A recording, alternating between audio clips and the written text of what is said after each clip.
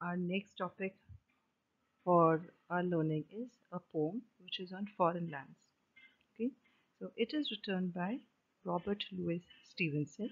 It's a very interesting poem which we'll go and find out further. When we read the poem, you will understand how interesting it is and how the little boy over here, wishes to travel to foreign lands. So, foreign lands is something related to something of his dreams, about his dreams and aspirations. Okay, so let's see further. We'll see the introduction of the poet and then we go further with the poem.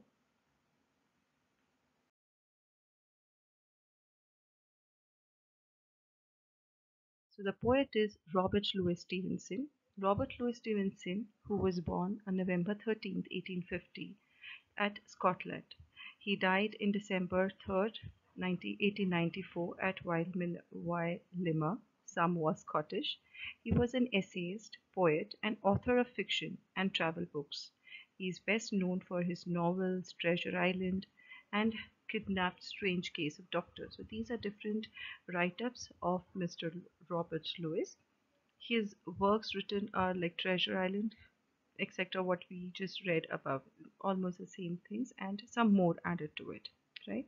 So he's a good poetess. He's a good poet and a writer who has written a lot of stories, which we have seen just now. So his poem is Foreign Lands. One of his poems is Foreign Lands, where he's describing about a boy who wishes to travel abroad, wishes to go far away and reach up to his goal and aspirations. So let us read the poem. The poem is as follows. Foreign lands, up into the cherry tree, who should climb but little me? I held the trunk with both my hands and looked abroad in foreign lands. I saw the next door garden lie, adorned with flowers before my eye, and many pleasant places more that I had never seen before. I saw the dimpling river pass, and be the sky's blue looking glass. The dusty roads go up and down, with people tramping into town. If I could find a higher tree, farther and farther I should see, to where the grown up river slips into the sea among the ships, to where the roads on either hand lead onward into fairyland, where all the children dine at 5 and all the playthings come alive. So you can see the boy who has climbed up the tree, on top of the tree, and he is saying this poem.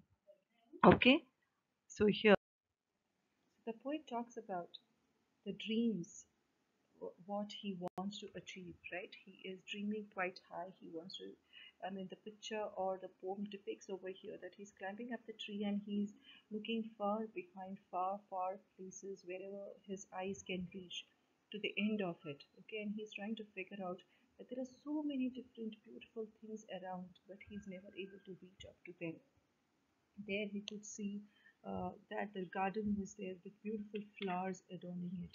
Right? Adorned means the decorative part of it. Right? He could see a cherry. He could see a garden which was just next door, which was very close to his place where he was staying.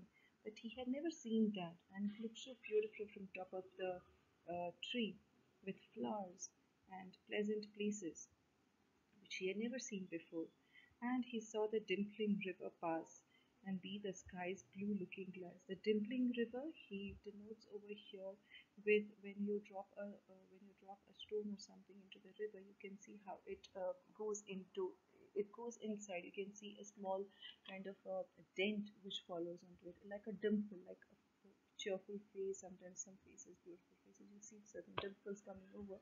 It's just a small slight bend or a dent or a turn which is there in the river. So, similar manner, the poet is referring here to the river where the dimpling river is passing. That means it has those shining thing or it has those little dent which when it has those waves in it. And be the sky's blue looking glass, and the sky is like shining blue. The dusty roads go up and down with people tramping into the town, and he had not seen so many people around together. So he could see the dusty roads which were there, and people were walking slowly and fast, heavily, however. So he could see a lot of people around there. If I could find a higher tree, farther and farther I should see, to where the grown up river slips into the sea among the ships. Right? So he wishes to see far and far beyond his eye could reach. Okay?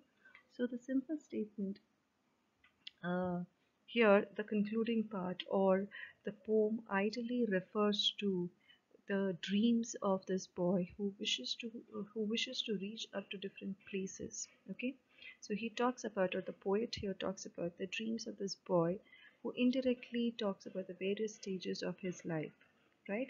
So everything is said with a doubt, using the word if, right? If he could travel, if he could go there.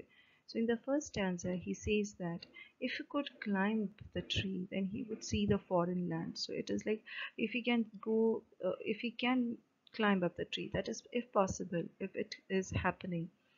He talks the ambition of a child who wants to see foreign places. After that, he climbs a tree and sees how the garden in the next door is decorated with beautiful flowers, and how he could see far off places. The second stage of his life, he would have grown up and had gone on long trips. During this time, he sees river, and he personifies the river as dimpling river, and also uses the river as a metaphor. That is, it is looking glass for the sky, like it can see the reflection into it. This line explains the youthfulness and vigor of the poet. He also sees various kinds of life by stating that he had seen dusty roads curving up and down, and many people are walking with heavy sound because of the load they are carrying. The third stage of his life is stated that if he could climb a higher tree, he would have seen the matured river getting mingled with the mighty ocean where the ships are floating. He would have seen the road leading to the fairyland, where the children would have completed their dinner at 5 and would have played with the playthings that had come alive. And finally, the last stanza says and explains that every human being, after becoming mature, will again go into the period of childhood. So it's a cycle. It is a cycle. It has to come back. The small babies, and once you grow older, you again behave like children. So that's exactly a life cycle which has been depicted so beautifully by the poet over here, by Robert Louis Stevenson, who is referring the entire poem, the trees and the far off lands, related to the life of his to one's life, right? So this is a poem. I would just read out certain difficult words that we came across. Trunk, which is the main body or wood stem of a tree. Abroad is outdoors, outside. Adorned is decorated. Dimpling is that which has got a dimple or a dent. Looking glass is a mirror that has been referred here. Tramping is walking slowly and heavily. So we have our textual exercises. I want you all to go through the textual exercises which are discussed in the class, and write down the notes which are posted in your teams. Okay, if any doubt, please do get in touch with me. Thank you so much. Stay safe, stay fit. Thank you, children. Take care.